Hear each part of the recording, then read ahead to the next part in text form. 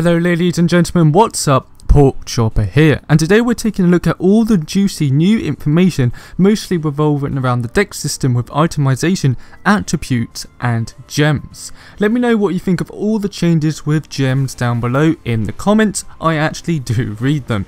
So in this video, I will be covering everything we have learned about today that really opens our eyes about how in-depth, customizable and flexible decks will really be in version 42 on August the 8th if you don't know by now already. So first up, and what was going to be most important in this video, is what are gems and attributes and how do they work with each other. Not only can gold be spent on more powerful and awesome cards, but gold can be used to purchase free attributes: agility, vitality and intellect. So what do really attributes do? Each one has 25 levels per attribute. You can put gems in attributes at certain levels. For example, you can put one attribute in at level 1 and another at level 7. You can't actually choose where you put these gems in attributes. The levels are locked to what gem you can put in that level, so they're always going to be able to put one at level 1, level 7 and level 25. So let's go through each of the 3 attributes and what the upgrading one gives you. Each time you upgrade agility, you will get extra attack speed and basic armor. Each time you upgrade vitality, you will get health and health regen, and each time you upgrade intellect, you will get mana and mana regen. Each attribute will have different gems, which makes a lot of sense to me. For example, agility will have gems that help with attack speed, while vitality will have ones with help with lifesteal. So you level an attribute up, you know what you're going to be getting, as you will get rewards related to that attribute. Depending on what level you put gems in the attributes, because there are 6, meaning that the higher level is, the better the gem will be. So if you slot one in at rank 1, it's not going to be as good as the last one being rank 25. If you slot a gem in at the last rank, it's going to be a really good gem. Of course they did this for balancing reasons. They're not going to put the same gems at the same levels. So you can have really good gems at level 1, while at level 25, which is the max for attribute, you can have the worst ones, which, you know, wouldn't make sense. Gems are basically items, especially at higher ranks, which I just said. These will have general benefits for you or against allies, which can make some very interesting and unique experiences. So how it will work in the new system is that cards will cost attribute points. Attribute points cost 1000 gold, which is the new currency. You spend them, but they will be returned if you discard the card. Say for example, a card costs 5 vitality and 3 agility. You will have to spend 7000 gold to make sure you have that 4 vitality and 3 agility to acquire the card. However, if you discard the card, you will get all those attribute points back to spend on another card.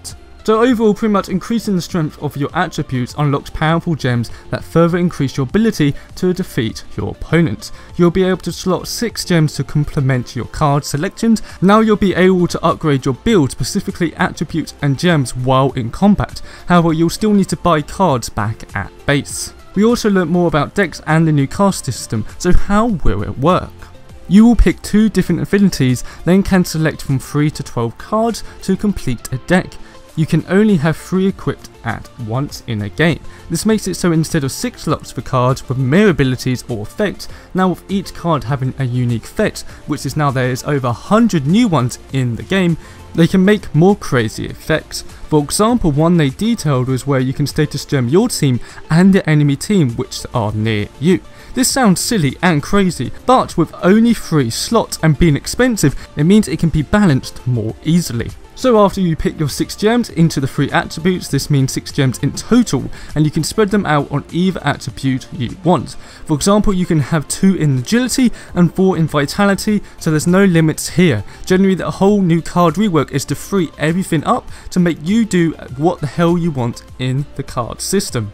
Also, another point is that deck slots will stay the same. So if you have 40 deck slots now, you will have 40 after the update, and they will still cross-strip all coins to purchase after the update still.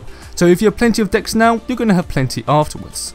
Something they also went over, which I didn't expect to be such a thing, is the uniqueness of affinities. They've talked about this a bit, but they really detailed how much depth they are really going in here. Each one has some sort of speciality. Here are 3 I picked up on which sound really cool. So first, knowledge will have consumables, Death will have cursed cards. This means they will be locked in place forever.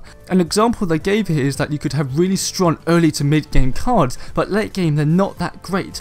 So they have their pros and cons, meaning hey, you can get this card early on, it's going to be amazing for you, but you can't get rid of the card. So that means it's a sacrifice for late game to be more dominating early game, so hopefully you can win the game in that period of time. Order will have elevate cards. This increases the power of that card if it's the only card in play for your deck, so you only have that card and not 2 other cards. This sounds really interesting, for the possibilities really seem endless here, and it's the first time, even though with all the leaks, that we can truly understand what this system will be and how much freedom we're going to have to play with attributes, to play with gems, and to easily be able to unlock it all. Each card is going to be so directly affecting your play style. You can't just pick cards because you pick cards. You really have to think of this card and think, this is how I'm going to play this game. And if I choose this card wrong, it's going to affect me drastically. So that's something to really note there. And finally they went on to talk about the UI of the new system, which will be so much more clearer. For example, how many attribute points you have and you can spend, is a card available to buy or not, and even made it so if you discard a card, like I said, you can bring it back and pick it up later. They also plan to add more cards in after they have smoothed out the launch of version 42. They have many plans for extra cards, so don't worry, this deck system will keep getting more in depth, even though it's significantly more in depth and more fun, it sounds like already, than the system we currently have.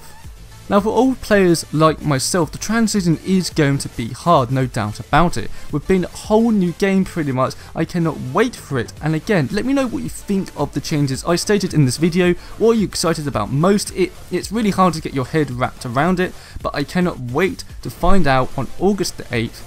Anyway guys, thank you for checking out this video, and do check out more of my channel, plenty of Paragon content here and to come with the new update. And sorry if it's a bit echoey or the sound's not as crisp, I'm not in my usual recording setup.